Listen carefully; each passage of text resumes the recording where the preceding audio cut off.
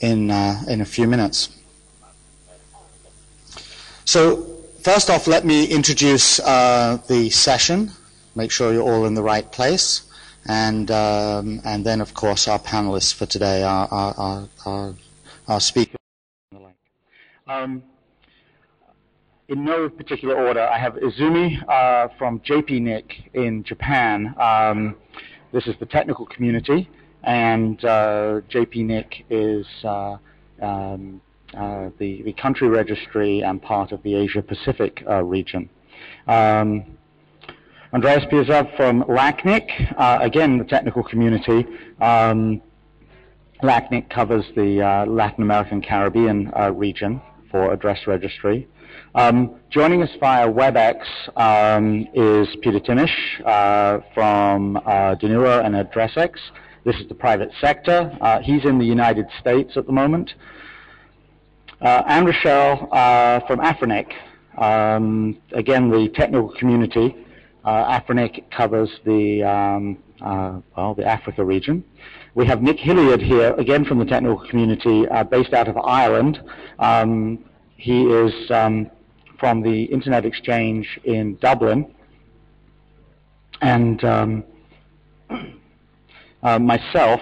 Oh, I'm meant to be last. Hold on. Paul Wilson from AP-NIC, based in Australia, covers the Asia-Pacific region. And we're waiting for Musaf Abdallah from the Bahrain Telecommunications Regulatory Authority. He'll join us later. Myself, I'm Martin Levy from Hurricane Electric, based in the United States. Again, I would be marked as technical community. So I'm just going to give a couple of really short opening slides to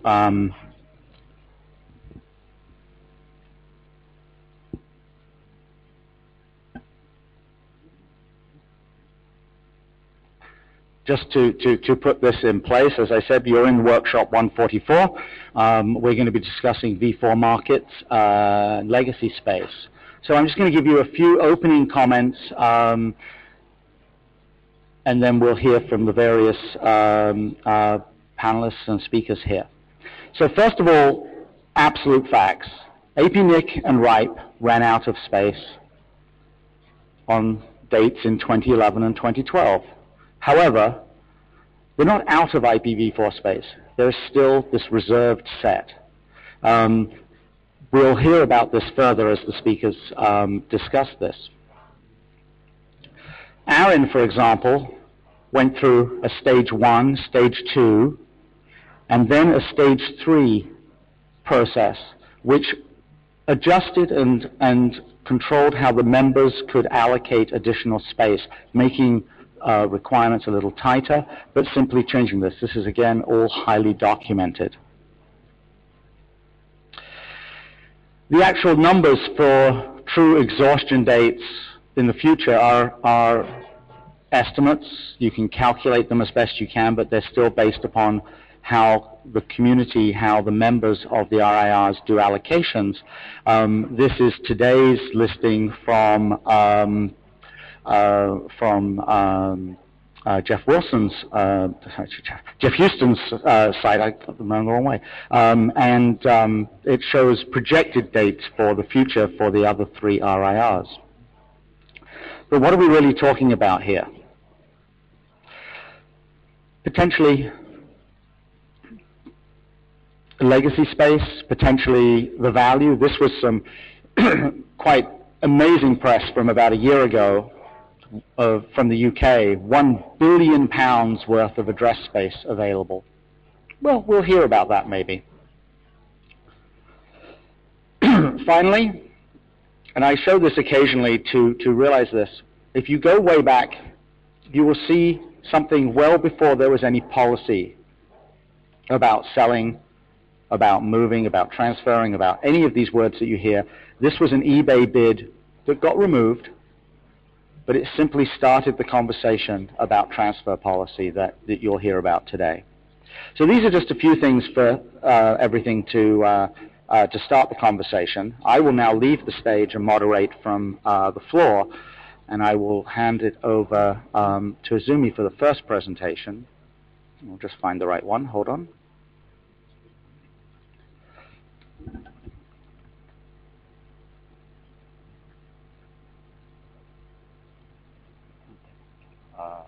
The wrong one, right? Okay. Okay, that's fine.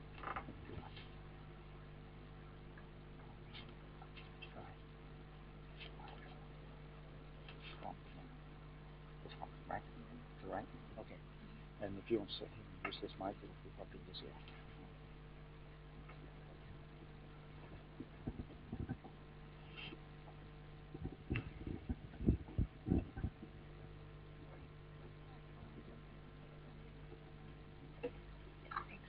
I'm Izumi Okatani, and I'm from Internet Registry in Japan, an organization that distributes and manages IP address. And I'd like to share what are the two approaches that we can take in solving this, trying to addressing this V4 address pool exhaustion issue. And there are 2 points that I'd like to share. One is that address policies, how we distribute V4 address space. These are discussed in what's called address policy forums of the RIRs, and anybody is able to participate. Okay. And also, well, there has been quite a lot of interest and discussions about IPv4 transfers and how we can redistribute unused IPv4 address space. But if we think about it, IPv6, which is another version of IP address, deploying this, having the networks to deploy this IP version 6 will be more of the long-term solution to the issues. And this is something that needs much wider collaboration by our stakeholders. So firstly, to introduce about address policy forums, there are 5 address policy forums in the world that is operated by the regional internet registries. And it's based in bottom-up, transparent, and open process.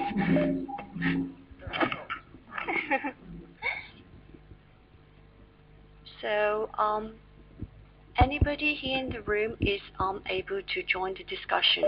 So, of course, I think for your input to be useful for the community, it's important that you follow what the discussions are and the issues are. But you can follow this on the archive of the mailing list, the presentations that are posted on the website. So there's equal opportunity to everybody to participate.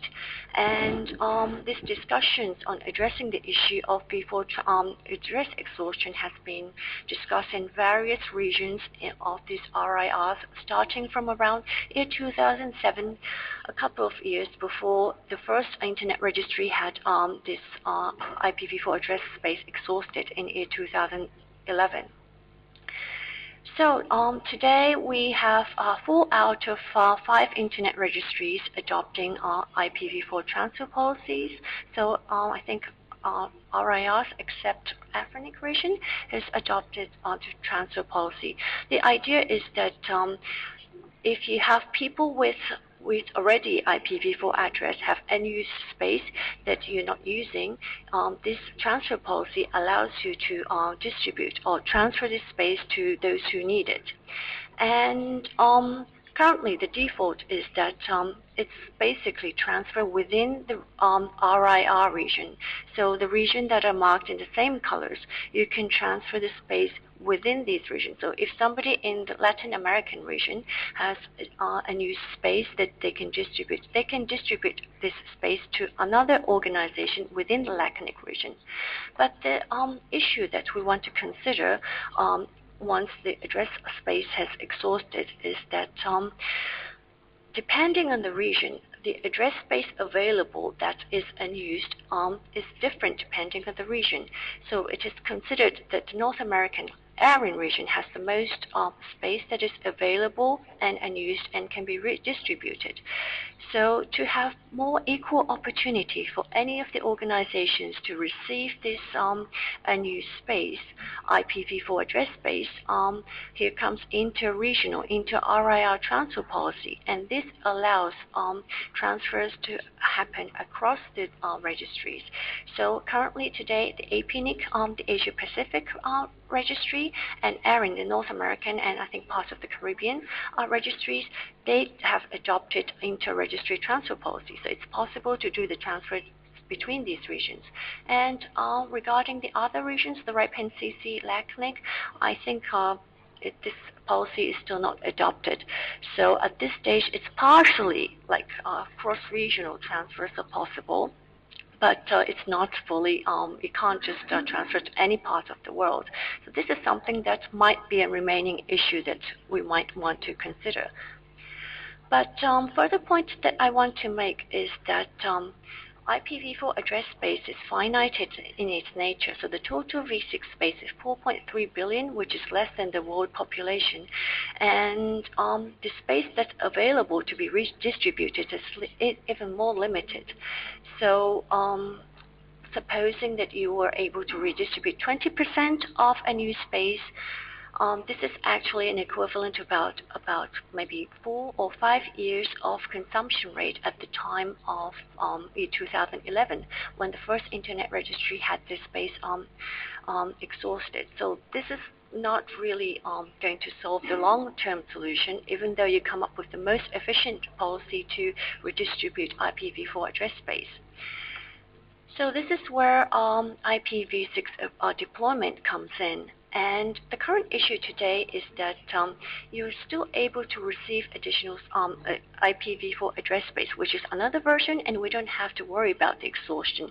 So people can still continue receiving V6 from the Internet registries. But V4 and V6 networks are not compatible. So even if you happen to have V6 space but not V4, then you're not able to communicate with networks that is only speaking in IPv4 language, and which is the majority of the Internet.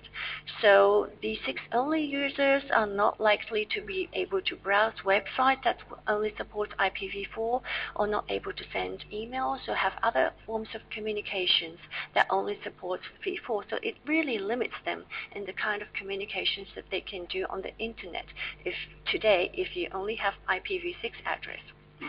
So, and this is an area that needs much wider stakeholder involvement, because you need all these V4 networks, which is, literally all the existing networks on the Internet, to start supporting IPv6. And this is called dual stack, to be able to speak both IPv4 and IPv6. And I'd like to share the case of Japan. And we have all these different industry bodies within Japan, like we have like a research group called WIDE Project, or we have like a network operators group called JANO, and we have all these groups working on this issue. But we felt that all these groups getting together and comprehensively trying to deal with this issue might help. So a task force to address this issue on IPv4 address exhaustion was set up in 2008. And government ministries, or the MIC, the Ministry for Internal Affairs and Communications, they're actually being a member of this task force as well. And the idea behind it is, let's think of what can be done as the whole economy as Japan, and have this issue to be widely outreached, but at the same time individually to these members of different stakeholders of these individual organizations. So that's an idea behind it.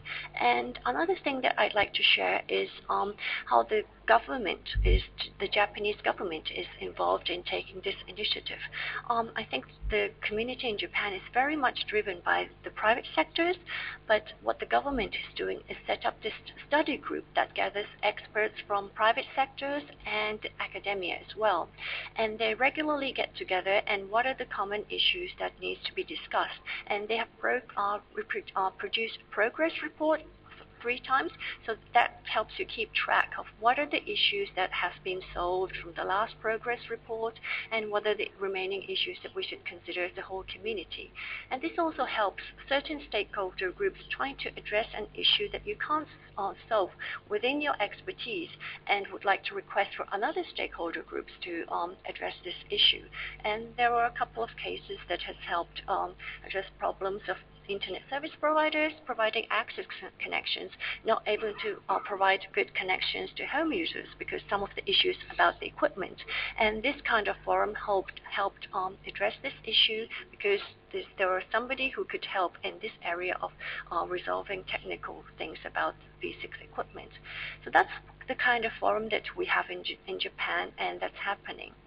And but that's just one economy in the Asia Pacific region, and I think there are lots of other approaches that regional as the Asia Pacific region is doing. For example, there's IPv6 task force showing what's happening in each of the economies in the Asia Pacific region, and I think each of the regional internet registries, I think they all have this IPv6 dedicated website sharing case studies, measurement, trainings, and things like that.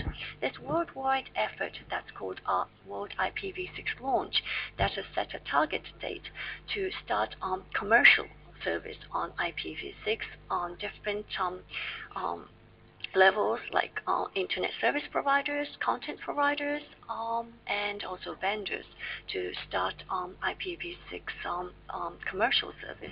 So these are the things that are happening globally. But I feel that we need much wider stakeholder involvement in order for the contents, the websites available in IPv6, just in the same way that IPv4 users are able to use, and mobile phone providers. That's another area that we need to work on, and that's starting to be, have a large proportion of the internet connectivity. And I think that's something that I'd like to discuss about the effective ways on getting all these stakeholders involved to help with IPv6 deployment in this session. Thanks. That's all for me. Thank you, Izumi. You brought up, of course, IPv6 as one of the issues to discuss here, and the compatibility. Andreas from LACNIC, do you want to give us an opening? Izumi was the only person with slides. I gave her extra time because of that, and I'll make sure that we get through this full list here. So, Andreas. Yeah, thank you. My name is Andres Piazza. I'm representing LACNIC and having the honor of replacing Arturo Servin, that was originally on this panel, our CTO. Our situation, this is why it wasn't that useful for us to bring data in slides, because we have a different situation compared to at least APNIC and ARIN and RIPE-NCC. Our region hasn't registered yet significant amounts of movements in the IPv4 market transactions. Actually, in what LACNIC refers specifically, we haven't registered. We have no knowledge about any, not a single one, transaction or operation of transfers or IPv4 secondary market. So our situation is more like a kind of expectation and trying to analyze the situation and how the evolution should be and the challenges that we will face mainly in 2014. There are some reasons that could justify the situation. LACNIC also does not have any policy yet. There has been discussions, as Izumi also mentioned, in our region since many years from now, but specifically in the last 2 years. But LACNIC has no policy, and I guess the LAC Policy Forum will be the next policy forum will be taking place next week in our annual meeting in Curaçao. And I guess there's a significant focus in this matter of secondary markets or IPv4 markets. The focus is still more of the policy forum in the IPv4 exhaustion situation, which is our current main challenge. LACNIC, according to the projections, different projections, but we can say with some certainty that if this keeps in this rhythm, LACNIC will enter into the soft landing phase and will be exhausting its IPv4 pool in May next year, 2014. So in a relative situation, this is we have an advantage compared with some other areas that exhausted their pools of IPv4, or not exhausted completely, but that entered in the soft landing policies in 2011, and our situation is much more comfortable, if we have to say that. But we are not resting with this benefit of having a better situation. We have been developing a lot of efforts, mainly related to IPv6. Our analysis is that LACNIC region is one of the regions that is growing the most. Maybe after APNIC region could be probably the second region that the network is developing, is growing the most. And the challenges we face, and we understand that we need to address some responses to those challenges, are mostly related to the difference between the addresses, the IPv4 addresses that are being added in the supply each year by the RERs to the market, to the different operators, compared with the new dispositives that have been added. There is an article that Jobs Houston from APNIC published a couple of months ago, and there was one specific data that has to be mentioned. He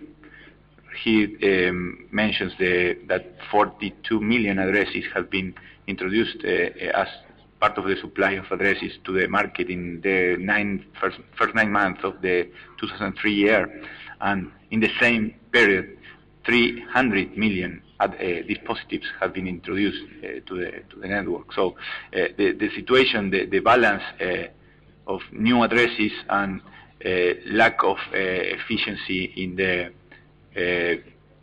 how the pool is being administrated. In the early 90s, he in the same article, he mentioned that it was an acceptable rate of 10% of addresses. If you allocate 100 addresses and 10 were actually used, it was an acceptable rate, and now the rate is more around 50 and 75%. And there's also statistically speaking, really it's not a good situation to have so little information in order not to know whether if the percentage is 50 or 75, because the gap is enormous, and it should be statistically unacceptable. But the issue is that it's very hard for the RERs at least to know that how is the space being allocated, if there is NAT, and especially carrier grade NAT, and how these addresses are being used effectively. But the possibility of increasing the effectiveness of these uses or use of addresses is one of the focus. But the main focus for us is, of course, IPv6. We have some. In 2014, the advantage for us compared to what APNIC had to face 3 years or 2 years ago is that mostly in these 2-3 years there was a significant move forward regarding the availability of content in IPv6, and this situation makes us to have some advantages. And for example, last couple of months, you can see that the traffic of the percentage of IPv6 traffic compared to the total traffic in the region could be changed or modified significantly, with 1 or 2 operators having 1 or 2 actions deploying in the final in the last mile when to the final user IPv6. And if they do that, one operator in Peru did that, and the graphic moved significantly. So for us, we are more focused in trying to having the first 100, the top 2 categories of our operators in our region to try to deploy IPv6 in the final user. And if we do that, the IPv4 markets wouldn't be a phenomenon that would be so significant for the LACNIC region, at least. On the other hand, so maybe this would sound too optimistic, but we think that we can provide a significant transition to IPv6 before the supply channels of IPv4 are exhausted, because we also have this soft landing period in our policies. Regarding other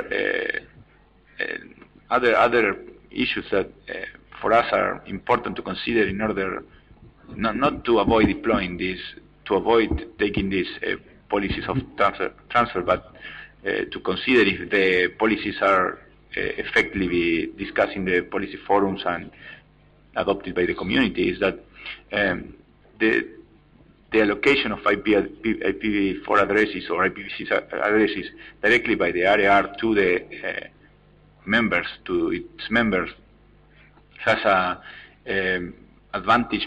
much more important advantage regarding, for example, the WHOIS, the usage of the WHOIS in incidents responses, in cybersecurity, in law enforcement issues, and the transfer policies. If we do that, we have to be very careful in order to, for example, to take into account this added value that WHOIS, a database, could also provide for the region. So it is not only the availability of addresses as the one single dimension that for us we face in this issue. So this perspective from the LACNIC region may sound a little bit different than the rest of the regions, and maybe a more optimistic, maybe a little naive could sound also. I don't know. I hope it doesn't sound this way, because in our head we are really confident that we can deploy IPv6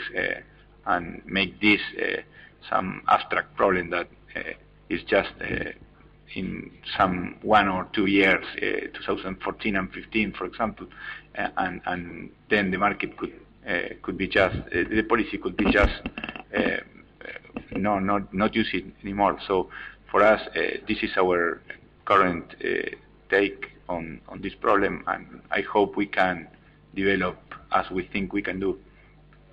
Thank you very much. Thank you. It's interesting to note that you talk about just 1 or 2 operators can make the difference in V6 traffic inside the region. Again, that's very pleasing to hear. Anne Rochelle from Afrinic will be next, and we will continue with this. We'll continue with this discussion. Thank you. And actually, if I may make a comment, the transcribers would like stronger audio. I think that's okay to ask of you, Anne, is it? Thank you. Thanks, Martin. Good morning, everybody. My name is Anne Rochelle, and I'm from Afrinic. So as you saw from one of the slides that Martin showed from the beginning, Afrinic is the registry that right now has the biggest pool of IPv4 addresses left. We have about 3.5/8 left. So there is a little bit, we are starting to feel a little bit of pressure from the exhaustion of the same space in other regions. I'll talk more about that. And before that, what I'm going to do is just give you a little bit on what we're doing to, let's say, alleviate that fact in our region.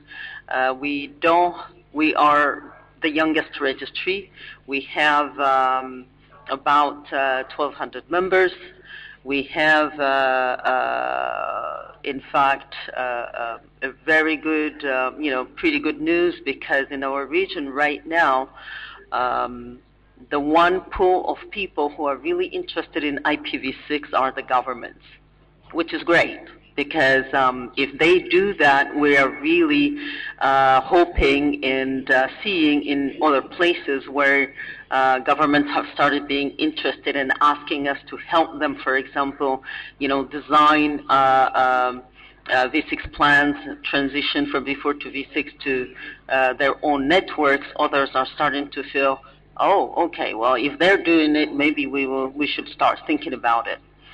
And AFRENIC has been doing for the past few years quite a lot of training, both in V4 and in V6.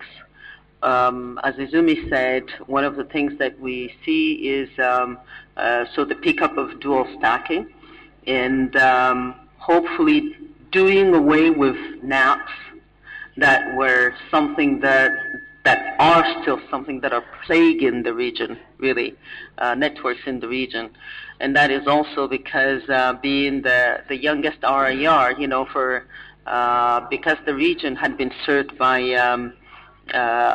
other entities for the longest time, people thought we could not have IP addresses, so they went away and basically use NAT a lot. So now we're trying to help them a lot.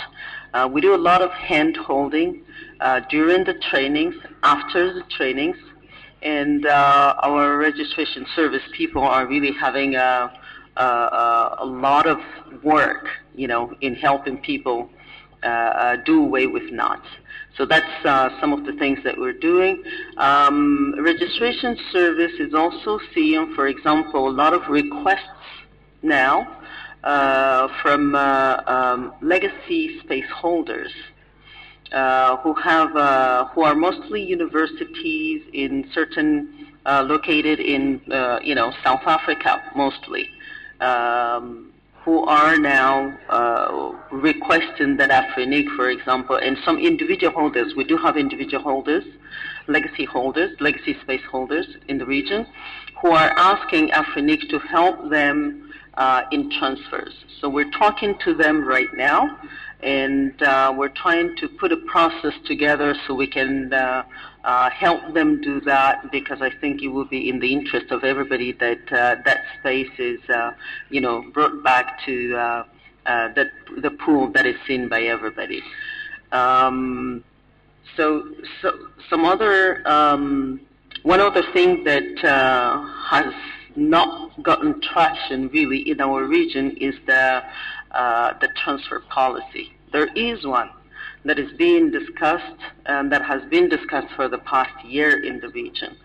But basically, it kind of comes and goes. There are moments when people are thinking, well, yeah, why not? Let's do it. And oftentimes we end up not advancing on the policy because a lot of people do not want a transfer policy. There is another policy that two people from the region have put forward that is about V4 for academic networks. And this is all in the spirit of making sure that we do away with the IPv4 space in the region and use IPv6 finally on the networks.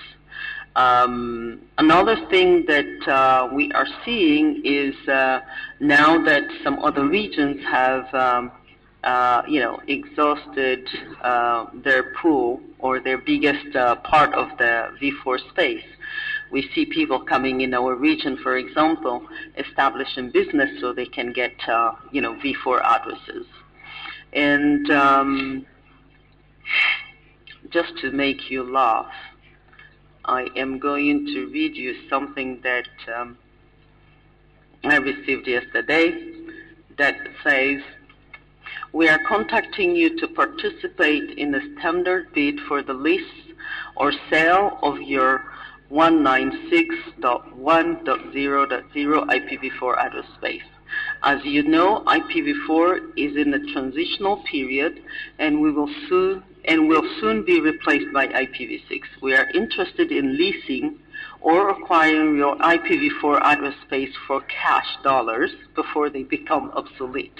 So this is one of the things that we receive a lot in the African region right now.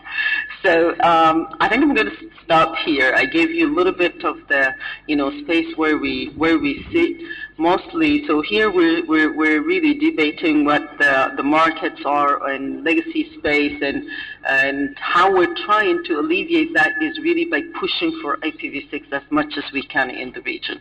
And ours being a young region, people are willing to take it up. But at the same time, the fact that IPv6 hasn't been picking up internationally too much is not helping us either. So dual stacking is for the moment the way to go, and we're not too sure where this whole discussion in the community is going to lead us, given that some are saying give up the space, others are saying keep it. So policies are being tabled. Our next meeting is going to be in November in Cote d'Ivoire, and we know for sure that the policy on V4 for academic network, for example, is one that is going to be debated a lot, and the transfer one is coming back on the table. So one more that we will talk about a lot. Thank you. Thank you very much. Quite a different view from the Afrinic region because of those dates. Next participant and speaker is Peter Timish from Danua AddressX. He's in the United States. He'll be joining us remotely. Peter, the audio should be perfect, so please go ahead. And we'll try and keep everybody nice and short, but I think we're doing good for time. Thank you. Thank you, Martin. Good morning. My name is Peter Timish, and it's a pleasure to participate in this important workshop at the Internet Governance Forum. I represent Abrix Inc., a marketplace for network operators to procure the rights to IP space. We're focused only on the early registrations of IP space, also known as the legacy number, issued around 1983 to 1997, directed many companies around the world that were unused and fallow because they no longer need them. It's not always this way. Many of the early holders set up their own networks and managed to get online. With the advent of business internet service providers, these companies no longer need to maintain their own network infrastructure. In turning to the business ISPs, these companies no longer use the space given them. This is typical about 1995. Institutional knowledge is lost through the years, and so many of these companies no longer even know they have these network blocks. What type of companies are these? They're hospitals, local governments, grocery store chains, and the like. None are in the Internet services business, and none are aware of the regional registries. These blocks sit frozen in time. This is the supply that awaits a transfer market. Due to ever growing demand for new services with a myriad of devices, Internet service companies must have additional space to grow. And due to dual stack, they have to have both IPv4 and IPv6 for the foreseeable future. So we invite network operators to become marketplace participants. We provide access credentials to a closed online platform which lists various IP space for sale held by the holders of rights. We are not brokers per se. Once an operator becomes a marketplace participant, we now call them and press them to buy. None of the RRs would call them and ask, "We need additional space today?" And neither do we. Addix, in short, is a replacement source supply for a regional registry that no longer meets the demand of members for additional space. We've invested millions of US dollars identifying, locating, and listing early registration space that has gone unused for decades. The total size of unused space held by these early registrants is vast and significant. We currently have over hundreds of network operators and internet companies that have become Abrix marketplace businesses worldwide. The majority are in ripe NCC LIRs. Surprisingly to many, Abrix sees only a single region as being a functional market today, Europe, which is serviced by ripe NCC. Why so? In reverse order, Afrinic, still in its immense inventory of available space to contract the region members, we estimate the ability to meet demand will continue until at least exhaustion of 2022. As the same with LACNIC, which maintains a large inventory as well, we estimate they will exhaust in 2015 early for us We think more like 2017. Well, Aaron maintains over 29 million numbers moved from reporting to contract with region should last until early 2015. That leads to two regional registries that decided to only contract a single /22, which is a very small block, to each its new or existing numbers from here on out. APNIC is unable, as of April 14, 2011, to contract additional states with members. That does not mean that the region's network operators are out of additional states in that date, though. The route to exhaustion at APNIC was generated by huge requests by network operators. Many of them hold very large stockpiles of unused number blocks in their corporate inventory. Many Asia-Pac operators have requested information on how the marketplace works. They're still holding vast quantities of unused space, so they're not participating as of yet. The RIPE NCC region is the sole region that has a vibrant and easy-to-navigate market as of today. RIPE has many of the same policies in place as down in APNIC. It's how they choose to apply those policies that is unique. RIPE only applies its policies to contracted space. It does not believe it has a right to enforce its policies on early registration holders. Instead, RIPE encourages the holder of the right to early registration, also term legacy states, to update the registry upon transfer of rights to another business entity so as to maintain an accurate registry. We have managed a great number of transfers of rights early registration states maintained in the RIPE NCC database as of today.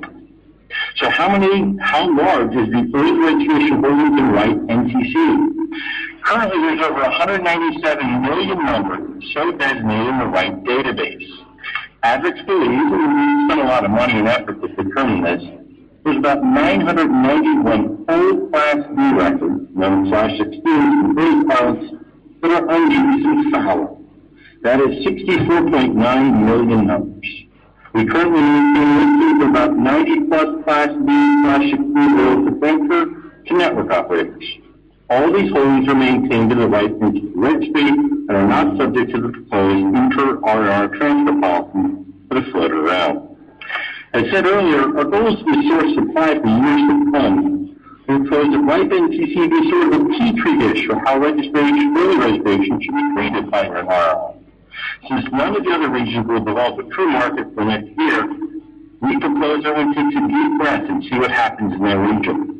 If speculators and hoarders and other such words are bandied around suddenly snatch vast holdings in the early registration, then there is the proof for naysayers. But if not, we've been doing this for over a year now, and none of that behavior has been in sight, and maybe there is no air there, and we can remove the artificial barriers placed in other regions.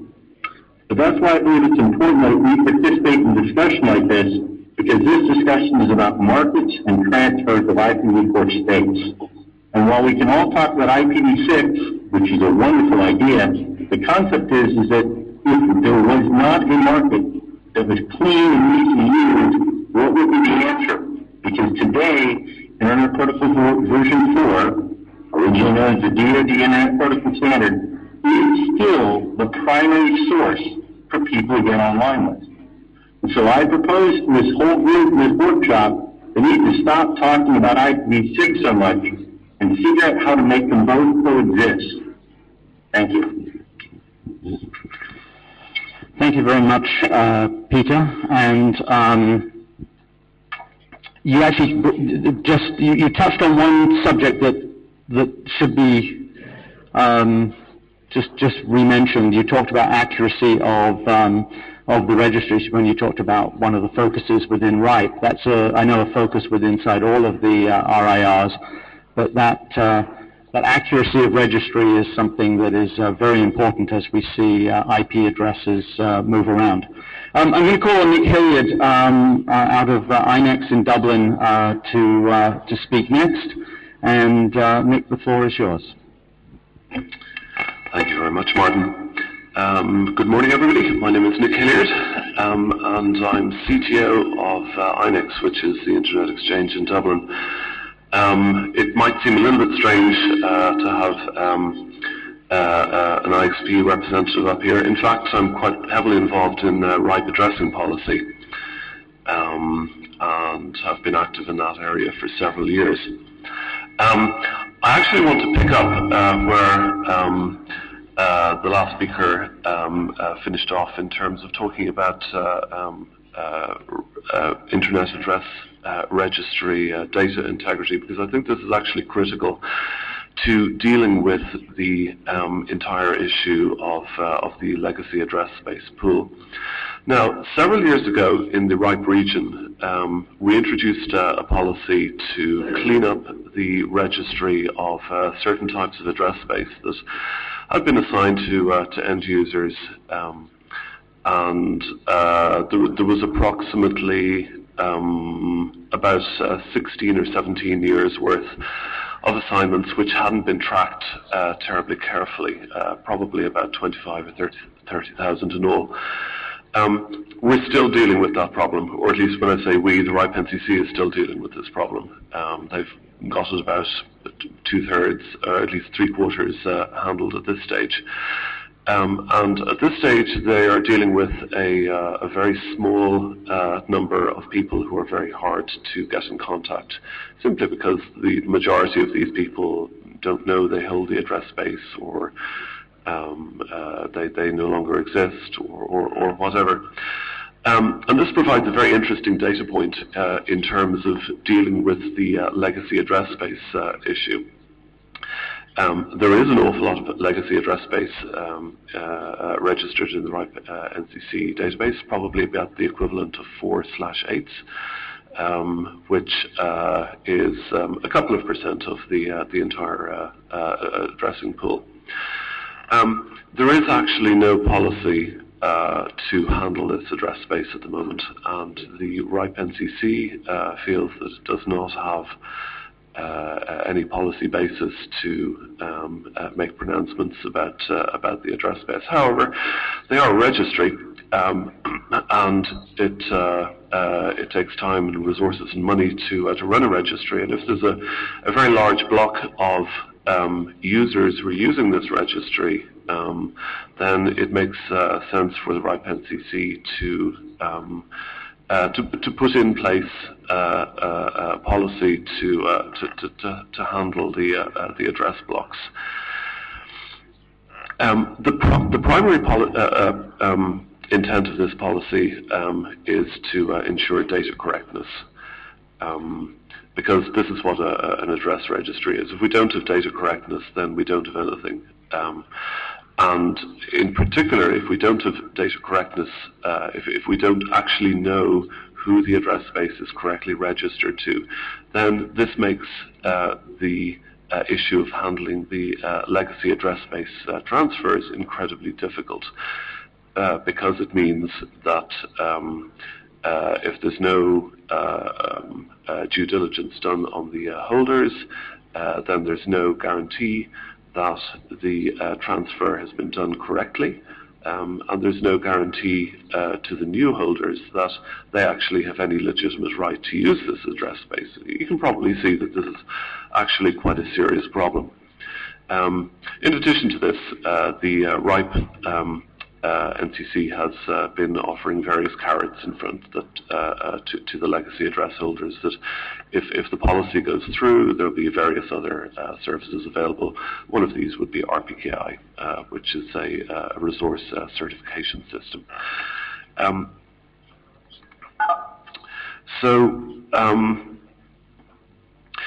The difficulty faced in the, I think, in the RIPE service area, and in fact throughout the rest of the world, is to ensure that the address transfers that happened and that happen in the future are handled in such a way that the registry data is kept up to date, because if we don't have correct registry data, we're dead in the water. In terms of the scale of this problem, there's a figure mentioned of 35% of the available address space being assigned to legacy users. It's a slightly misleading figure. There are quite a few single entities who would hold quite a lot of address space. For example, the U.S. Department of Defense has the equivalent of over 12/8, which is about 5.5% of the entire address space on the planet. About 25% is assigned to the regional internet address registries, much of which still rests with ARIN, and the majority of that address space is assigned to early address holders in the academic arena. So in fact, the address space pool that we're talking about, while it isn't 35%, it's certainly a very large number of address space, or a very large quantity of address space, and the opportunity that this provides to provide liquidity into a future address market, I think, is going to be very important. Very briefly, I want to talk about some of the current RIPE policies. We have a new policy proposal for handling regular RIPE internet addresses called Post-Depletion Reality Adjustment and Cleanup, which we hope will become policy fairly shortly. This policy removes the requirement for an assignee to justify their use of the IPv4 address space that they're requesting. And it's a pretty dramatic move away from all previous policies, which required you to state a need for the address space that you're looking for. And it's essentially an almost complete deregulation of the internet addressing market in the RIPE service region. The reason that this has come into play is because the RIPE community has realized that the addressing market is a reality. There's nothing bad about having an addressing market. It provides a very efficient means of transferring addresses from one party to the next. Previously, we did assignment on the basis of stated need, but because we don't have any more address space in the RIPE data pool, or at least very small quantities left, this mechanism no longer works, and we need to wake up to the reality that a market-based address transfer regime is going to be the new reality for address assignment throughout the world. This also, of course, feeds into the legacy address situation by giving us legitimacy. So that's pretty much all I want to say. Now I hand it over to Morton again. Thank you very much. Yes, this change of last policy is, I think, quite unique within the RIR world. Our final comments from the stage here will be from Paul Wilson from the AP-NIC region, and then I will, after that, open it up for any additional questions from the stage, and then obviously to everybody here in the room and anybody remotely. Paul, if you would, please. Thanks a lot, Martin. Paul Wilson from AP-NIC, the IP Address Registry for Asia Pacific. I actually don't want to get in between the panelists who've spoken and the question time. There are a lot of issues here that could be discussed, and I think I'd be very interested to hear what questions exist in the audience, because we could spend our time here talking about motivations for transfers, our experience with transfers, our experience with exhaustion. You know, what's the current status and activity levels in transfers which are going on today? There are a few controversial sort of issues as well, or questions that you'll have different answers for. Market prices and what brokers are doing in the environment now. There's an issue being raised about leasing of addresses as opposed to a once and for all transfer. There are questions about the relationship between transfers and the transition to IPv6, and the vice versa, the effect of the transition to IPv6 on the transfer market. We've heard about legacy addresses, which have different views depending on where you're coming from. We've heard also about the issue of demonstrated need being part of a transfer policy, which is also an important one at the moment. I do think we all, to have a meaningful discussion, also need to base it on facts, and I think there are a few misunderstandings about exactly what the facts are behind many of these questions. But just having said that, you could see this. I've got many things in my mind, and rather than spending more time talking, very interested to hear questions and discussion. Thanks. Hope that's okay, Mark. That's perfectly okay. That gives us some extra time, and I appreciate that. Thank you very much. Okay, so there were some interesting little nuggets that were mentioned. And one of the key things that you would have noticed if you were listening was the difference between the different regions, the different mindsets. So I'm going to hit quickly some questions based upon what was said. And Rochelle, I'm going to start with you out of the Afrinic, and that's the Africa region.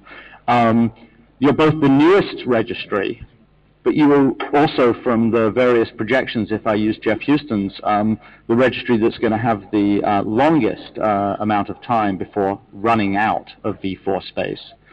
But you said there's a discussion internally to say, should we give some up or keep it? Keeping it, we can understand. Giving up, where does it go? When you say give up some IP space, where would your region transfer or send back those IP addresses? What would happen if that was your member's request? Could you talk a little bit about this? So I suspect that given the fact that the community has not been very keen on having or putting together needs-based transfer policy together, there have been some ramblings about, given that we are seeing people from other regions coming to actually ask for big space, from Afrinic, maybe Afrinic should put together some special pricing for those people to do away with the space. So these are talks that have been seriously, comments that have come from the floor, comments that have been made on lists, and I'm not too sure if it's tongue-in-cheek or not, or if, some people are really thinking that, this is the way we should do away with the space. But the other thing that has gotten quite some traction is the one policy whereby people are want to give the space basically to education networks. That is the one thing that has somewhat, let's say, with the help of AFREN, the African Research and Education Networks community, who are all interested because they have as members all the universities and higher education institutions in the region as members. They were very much in favor of having that policy passed, and there was a very heated discussion at the latest meeting in Lusaka. Even though the chairs of the PDP working group decided that there was no consensus and they put the policy back on discussion. But this is one that is, I think, having the most traction. So basically allow education institutions to ask for the space given that we give them lesser pricing already, let's say preferential rates, so that each one of them can get space and do away with, of course, the NAPs. You have to understand that, in the region, because universities were traditionally where internet started, this is where we have the most networks, also. So, of course, if they were to come together and ask for,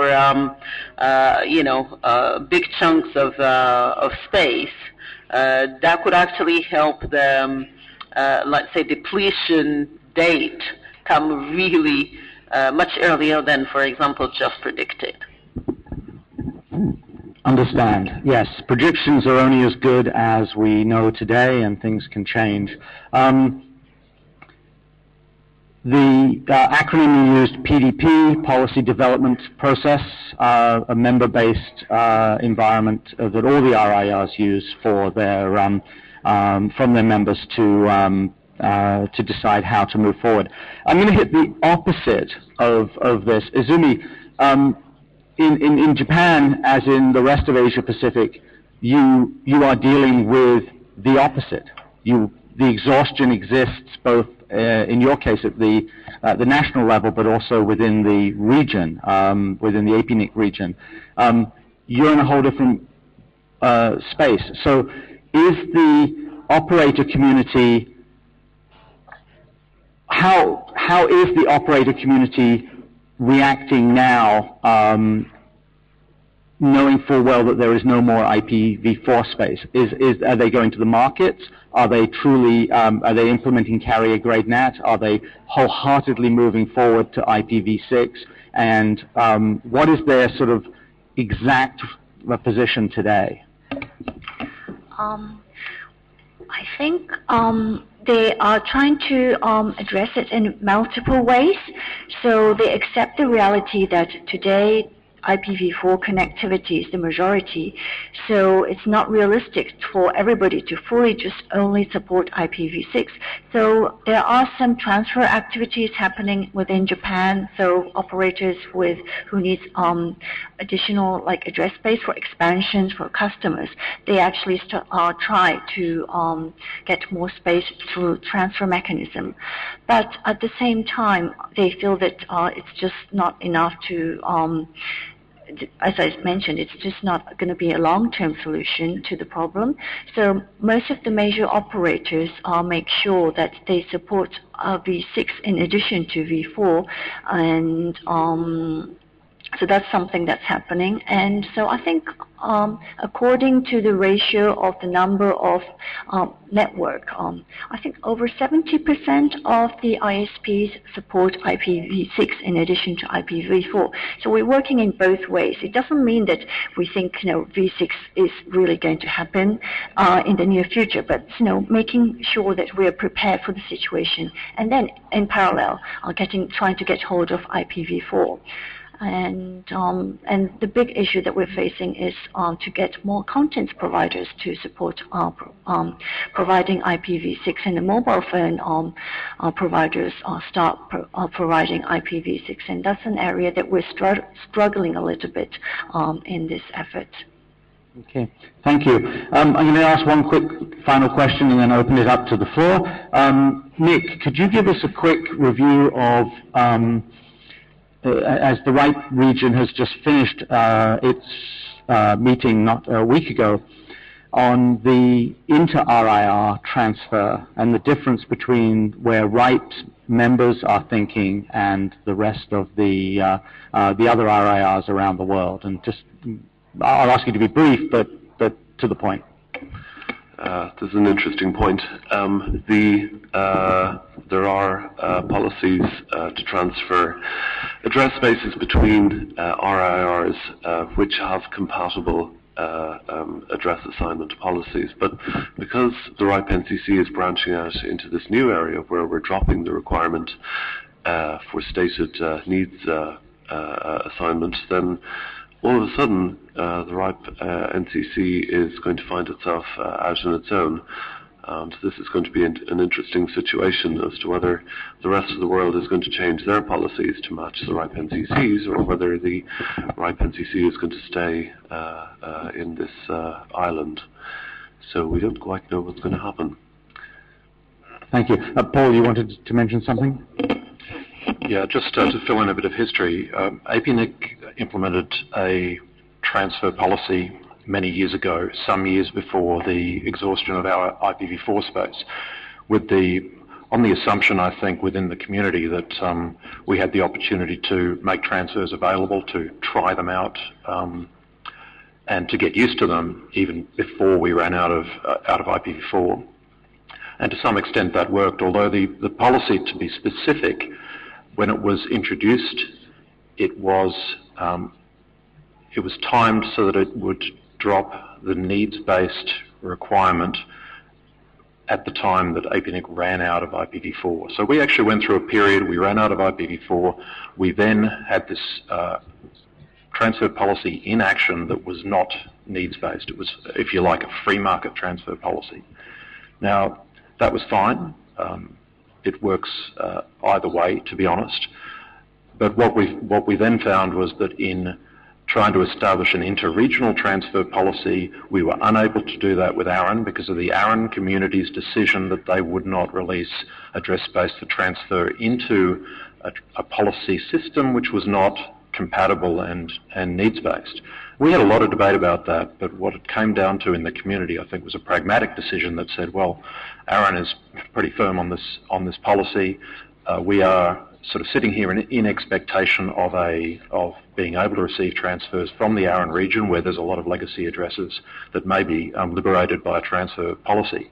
And in fact, the reimposing the needs-based components of our policy was not a showstopper, if you like. It's not that that creates any impediment that our membership, our community is not used to. It's the same needs-based policy as they were used to for the last 10 years. So that's a long way of saying we had a free market, if you like, transfer policy. We have reimposed the needs-based policy in order to allow transfers with ARIN. What worries me about the RIPE community's policy is the potential to reverse again the discussion back to a dispute with ARIN, which is the source of most of the legacy addresses that could be transferred. Again, declining to enter into inter-regional transfers with the RIPE region, possibly even having some compatibility issues about multiple transfers around the world from one policy system to the next. It does concern me that we're entering into more complexity and not more convergence and simplicity in the overall global system. I'd actually keep your microphone on because I will just ask a quick follow-up. There are 5 regional internet registries that operate and support their members around the world, and they aren't all equal, both in size, in policy, and the like. Is it okay that they're different? They have different members? That's how I see it from the outside. But is it okay that they have different mindsets? Oh, absolutely, absolutely. And if you like, the RIRs the RIR communities take a close eye on each other to look at how the policy systems move along in parallel with policy changes often happening here and then later here, or vice versa. And there's a lot of exchange of experience and observation, but this is a point of departure which would be okay. I mean, it has to be okay. It's a bottom-up process. But what concerns me is that the inter-regional transfers is a point at which a level of compatibility is required, at least by one party, who we kind of are relying on for pragmatic reasons. Now, we can argue about the economics and the models and the effects of one versus the other, but we've got an internet to keep running in the meantime. And so I think that the pragmatic response is the one that won over in the APNIC case. And I'd like to see that a shared approach, okay, to be honest, frankly. Understand, and that's great comments, both for the audience and for discussion. I know that I don't really have to ask this question without knowing, but transfers do occur within the APNIC region today, within the region, and they do transfer successfully. RIPE also and other RIRs have, within each region, have got that capability. The floor is open for questions, and I'm seeing. I'm going to go from the back first. Then Elvis, then Woody. Anybody else in the front? Okay. Do you have a microphone at the back, or can you just grab one of the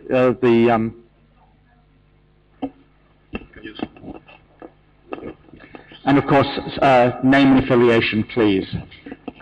Hi, good morning. My name is Subhi Chaturvedi and I'm a professor from India. I teach at a women's college at Delhi University, and we run a foundation called Media for Change which works with women and youth in India. The next billion would probably come online from countries such as India and emerging economies, developing countries. Both IPv4 and 6 are crucial to our integration. We also understand the internet as a finite critical resource. Paul, my question is to you. This is a region which is as diverse as you can imagine in terms of a classic case study. Multilingualism, multiple ethnicities, languages and governments which are just trying to come to terms with the power that the internet holds and the possibilities that it possesses. I do want to understand, as an organization that is putting together such diverse viewpoints, in terms of obstacles, there are many. What is it that we can do as a registry and as groups that represent different points of views to do more advocacy when it comes to deployment? Because we have seen this empower villages and change stories. As a matter of fact, we have the next session right here starting at 11, which is a Government of India session that is going to try and talk about the problems and the solutions that we're posing to the world. But I do want to understand what is it that we can do as a region, because we can make a difference at this point in history. Thank you. That's a very big question. Even if we started talking about advocacy for IPv6 and so forth, that would also be a very big question. But I will pull it back to the subject of the meeting, which is that no matter how much advocacy we do for IPv6 in this region, we will always have a regional and unconnected IPv6 network if the rest of the world doesn't move with us.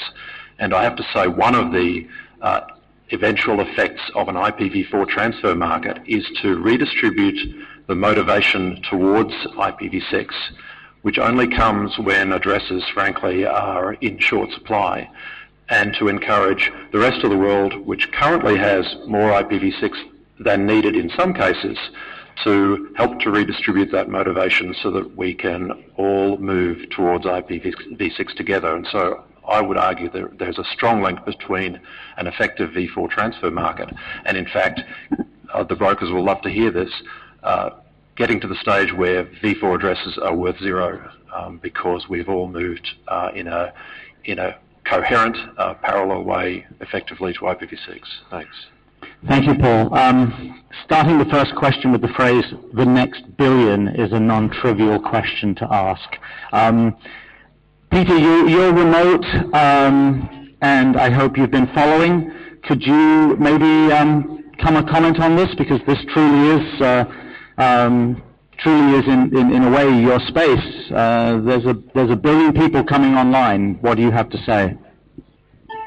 Well, it's a great question, but we don't look at numbers anymore. We look at CIDR space as saying, it used to be when you had a CIDR 16/16, it's 65,536 numbers.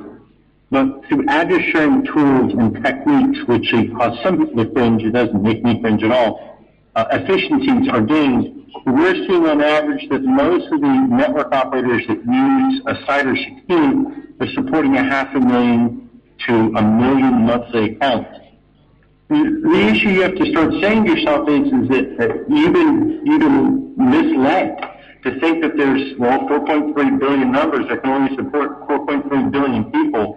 That's not how the internet works. And when people start looking at numbers as a 1-to-1 ratio, they're absolutely not understanding how the internet's designed. I have many children in my house, and we have 31 internet-connected devices. And we have a serial number that we get from a address system, and those numbers are very fungible. So when you look at the next billion people, you can add the next billion people quite easily if you just redesign how you do things, which is much cheaper than swapping out everything. So we're proponents of a system that works. We believe that the next billion people can be brought online without having to force the people that have large number blocks and have no interest at all in upgrading. That's what you have to realize, is that if I have a pool of numbers and all my customers are happy, I have no business reason to change, none. And that is for huge swaths of the world. So there is no business case to upgrade into a different system. And that's probably what has to be realized, is that this is a business case. This is less the technical and policy arena. Each network operator has to make a business case, and that's probably the answer you don't want to hear. This is simply business. And that, unfortunately, is the reality of how we work at things. We look purely from the market. We do not make subjective decisions. We don't say this player is better than that player. We let them determine based on economics and business sense. Peter, thank you. That was both transcribed and heard well.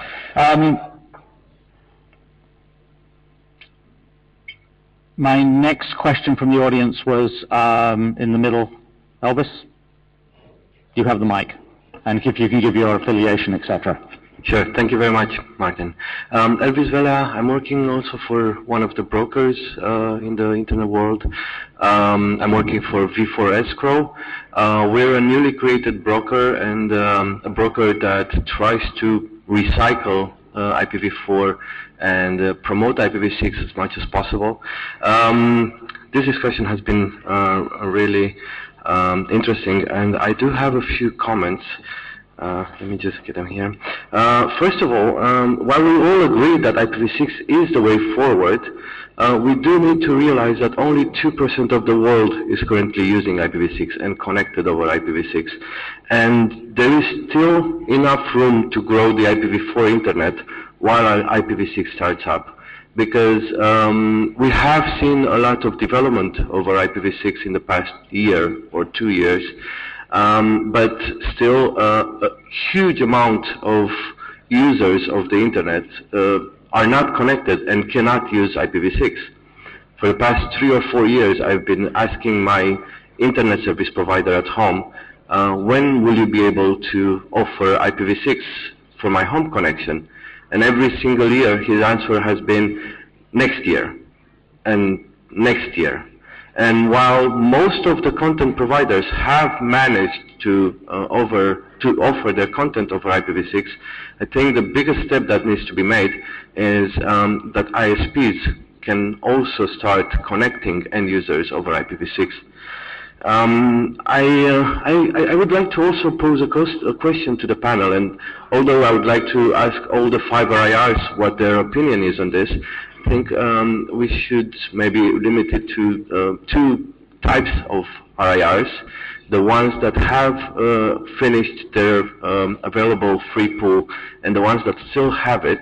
And the question would be, right now we do have inter-RIR transfers between ARIN and APNIC, and these do work. They're not too many, but they do exist and work. While the RIPE-NCC is coming with a new approach to the transfer market, would the RIRs that still have plenty of addresses, and I'm talking about LACNIC and APNIC here, and would these see a global policy as the way forward in a global market, actually? And the same questions to the RIRs that no longer have a free pool. Would a global policy proposal be able to make this market work? Okay, Andreas, do you want to talk from the point of view of having space? Yes, I was about to respond to the question, but further comment regarding the previous speaker and his comments regarding the nature of this phenomenon. He said this was business and this was what it is, and that brought me to your original question about if there was something to consider about the differences on the DNA or the philosophy or the different perspective from the different RIRs. And from the LACNIC perspective, for example, we are Internet Address Registry, but most of that, more than that, our mission, our core values as an organization are we are an organization that promotes the development of an open internet and a secure, stable internet to our region. And we deal with our work as RAR in order to promote the goal of being a factor in the development of the network in the region. So with this perspective, we work, for example, with the public sectors and our members, taking in consideration not only the market needs, but the development needs, and not only the next billion users that in our region would be like in 2 years we will have 80 new million users, but also the new dispositives that will be connected and the needs of new type of interactions, new type of ways of dealing with technology and new demands from the market, but also the developing needs. For example, in our region, the current consensus right now, political with governments, is that every country, every single government should have and does have, they do have, even the less developed governments as the Central American governments, they have a broadband plan and they have measures that they want to develop, and LACNIC is working together with the governments in order to deploy the broadband plans, and IPv6 is one part of that strategy. It's one part of the strategy. We were working with the ITU, we are working with the CITEL, the Americas region for the OAS, we are working with other governmental, sub-regional governmental organizations and individual governments, and we are working with our members in order to promote development and in order to grow to make the market grow, but not to satisfy just the business need, you know. And so this should be first of all, this is a philosophical difference between maybe different regions and different so also areas could be, but also in response of the question, the region does not demand at the moment a policy. There are discussions, but there is not a focus in demanding a policy of inter-area transfers. But there is a lot of demand, for example, in enable especially in the part of the members that are active in our community, and there is a lot of demand for them in order to deploy IPv6 in the final user. So, yeah, okay, the percentage is 2%, not of the world, but 2% of the traffic, which doesn't mean because that is 2% of the world, because many of them, more than 75% in our region, we have less than 2% of traffic. In our region is more near to 1, so we are behind in IPv6. But 66% or more of the members have IPv6 allocated. We have a lot of efforts in training their abilities, the operators' abilities and the regulators' abilities in order to deploy IPv6. So this is like more a stair, and there are many steps that have been already done. So maybe this could be a dramatic deployment in the future. We're confident that we can achieve that, and this is much more our focus. I wanted to emphasize that. Our focus is much more in promoting development and in promoting deploying IPv6 than in resolving some market needs that could be in the future. The community should decide which policies should apply, but this is not the focus, as I mentioned before. Thank you very much. The transcript missed one key word you said. You talked about the philosophical difference between the business that was talked about by Peter and your RIR, and that's completely understandable. Many different players come to the table inside this environment. I had Bill. I'm running out of time here, guys, but make it quick. I've got one at the front, and then John will be your final question from the floor. Bill Woodcock, PCH. This is a question directed to both Anne Rochelle and Peter. It's a pretty simple question. Isn't it a bit late in the course of history for Europe to be mining Africa for resources? A quick response, Anne. No comment. Peter, if you heard the question, I'm going to give you a quick time to respond as well. Yeah, we don't even look at that. That's kind of an insulting discussion point. No, we have European companies that have large holdings of IP numbers that sell to European operators. We've never looked at Africa once, and I think that's kind of a pejorative way of looking at things, kind of insulting. All right, the next question. At the front, and name and affiliation, of course. Okay, thank you.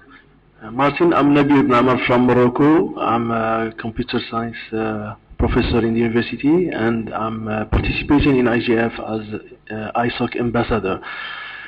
My question is to my dear Anne, Rachel. So, from your perspective, who are the African countries that are most implicated in IPv6 development actually?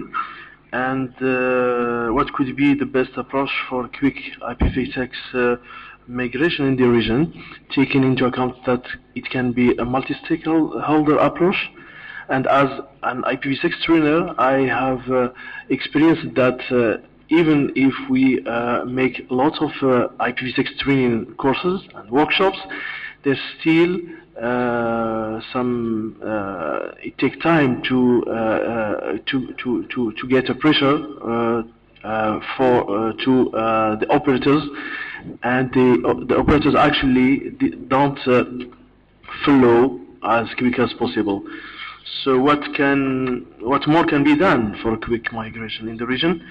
And my last question is why the universities are requesting more IPv4 space address from Afrinic rather than trying to moving forward. Thank you. Thanks very much, Nabil, and great to see you here. So some of the things that we've been doing to, as Andres said, one of the things that Afrinic also does is really look at the development perspective in our region. So lots of trainings. One of the things that we're doing right now that we're considering is, for example, starting tracks in universities, on both IPv4 and IPv6, just because we realize that, it's definitely, we have a space where networks are growing. We're lacking the human resource to basically, manage those networks. We're going to need those. So going into universities and having tracks that teach that is something that we're doing. We also have online labs right now that people can use. We do trainings, as I said, this year, for example, we're going into 17 African countries. We've been to about, right now, 49 countries in the region so far. And we've trained about, I think, almost close to 3,000 engineers, in both V4 and V6. So training is really our motto to get, people to realize that, okay, V4 is here. V4 might be lasting, but to grow the networks and for others who will come, we need to also espouse IPv6.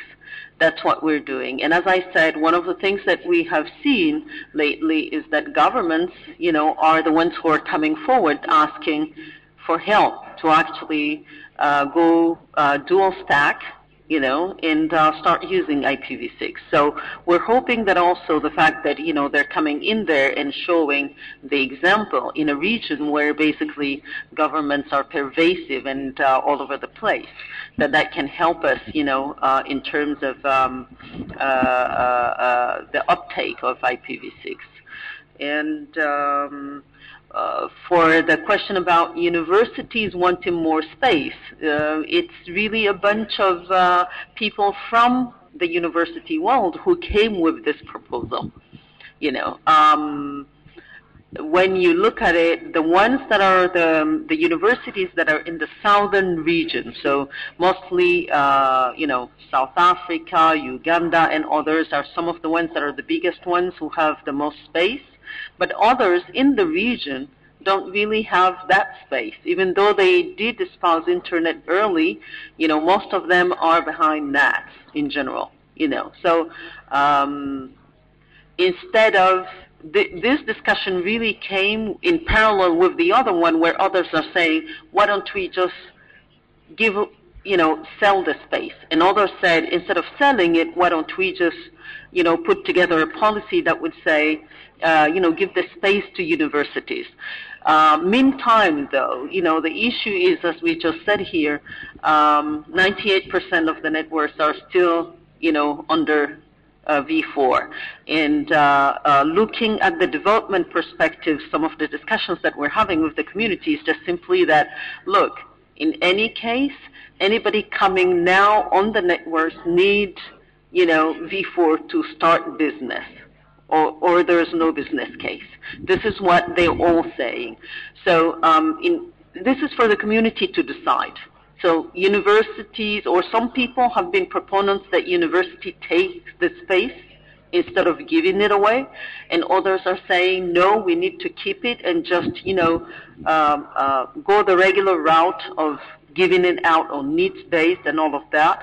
So it's really up, and please join the discussion. Okay.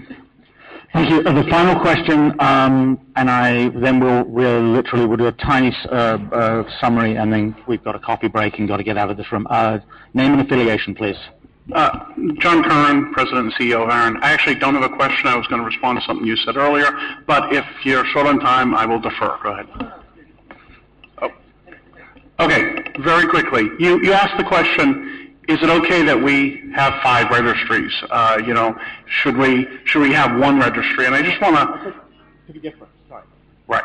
I just want to point out, we actually have 1 registry. It's 1 pool of numbers that has to be unique, regardless of whether any given address block is in one RIR or the other. Collectively, it has to only be in one. It's at an RIR or it's at the IANA, and there's coordination to make that happen. The other thing I want to point out is that actually there's some strengths in the current system, completely independent of operations. We're here at the Internet Governance Forum, and we're talking about empowerment, and we're talking about being able to have involvement in policy development. The global policy mechanism with the RIRs mean that policies are discussed around the globe in local meetings with organizations that people know and trust, and that those policies actually have to converge in 5 regions to become global policy. And so I want to point out the strength of our system is we actually have a system that has a lot of engagement and a lot of discussion. And yes, that does mean it's hard to get consensus sometimes, but it means not that one party dominates the conversation over another. It means it gets discussed again, and party and individual groups move from side to side, and it converges slowly based on what is really multi-stakeholder empowerment. So I don't want to lose the fact that the policy development process of the RIR system is probably one of the few things we know that is working exceptionally well in this model. Yes, and if anybody wants to join in any of the regions, the whole process, the policy development process is normally email-based, plus meetings, and as somebody who has attended many of them, lively events. Now, it is essentially coffee time. I know that it's other people who have got places to go, but you were very diligent with your hand up, so you have 30 seconds for a question and maybe less for an answer, and then we break for coffee. All right, I'm Vikram Tivatia from the Cellular Operators Association in India, and we got about 900 subscribers. Quick question is that the challenge in V6 from a customer demand point of view, while the large enterprises are okay, but the SMEs, the small and medium enterprises, their willingness or eagerness to ask for V6, so any experience or anything that you could share with them. Who wants to take the 30-second answer? I'll take that. There's a huge long tail with IPv6 deployment. Some networks who've switched on IPv6 have seen immediately 50% IPv6 usage on their networks overnight. This is misleading because it's from the top 10 providers. And once you go past that, the deployment of IPv6 is very thin indeed. I don't know how we can fix this other than huge amounts of work and elbow grease and education. Okay. I want to thank the panel, and I think this has been a good, lively debate, lots of information. I apologize for it running late, but no one actually came into the room to kick us out, so that was good. And a round of applause and thank everybody. Thank you. Martin, can I point out one thing which is off the agenda but pertinent to the last question, which is that many of you will be using IPv6 right now. It's on the network, it's available, it's running. So user demand might not be there, but it works, and there it is. Thanks. Thank you, Paul. Thank you, everybody.